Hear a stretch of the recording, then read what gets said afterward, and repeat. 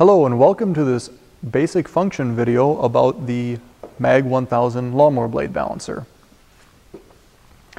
The first requirement for the MAG-1000 is that it must be vertically mounted.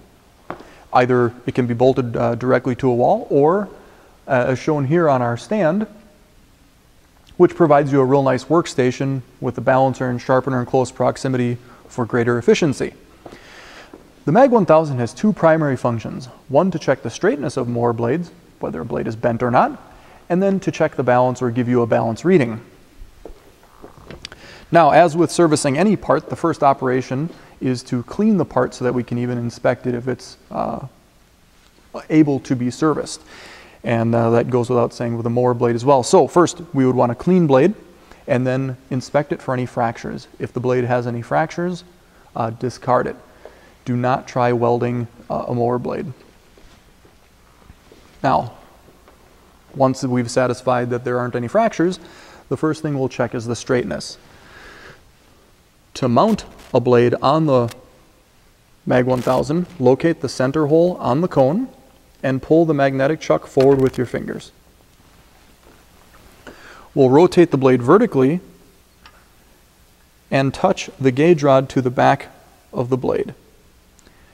We'll then rotate it 180 degrees to see the deviation from one side to the other to check if the blade is tracking in line or is straight. Now, the instruction manual goes through this in greater detail and has a chart for the maximum allowable deviations, and the longer the blade, the greater the deviation can be.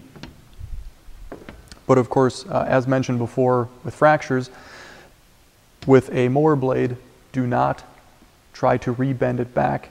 Simply discard it if it's outside of the maximum tolerances. Next, we'll move on to balancing, and we'll start here with a out of balance blade.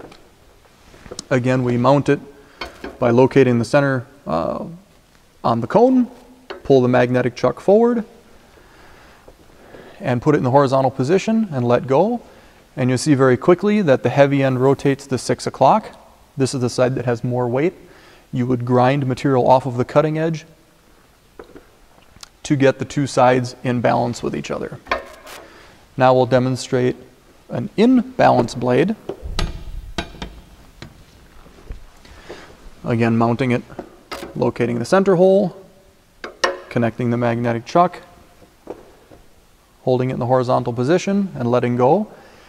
And here you can see the two halves of the blade, the right half to the left half, are of equal weight, so they are in balance, and there is no motion being imparted on the blade or the balancer.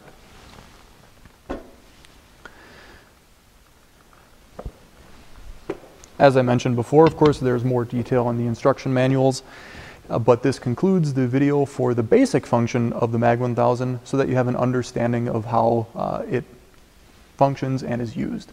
Thank you for watching.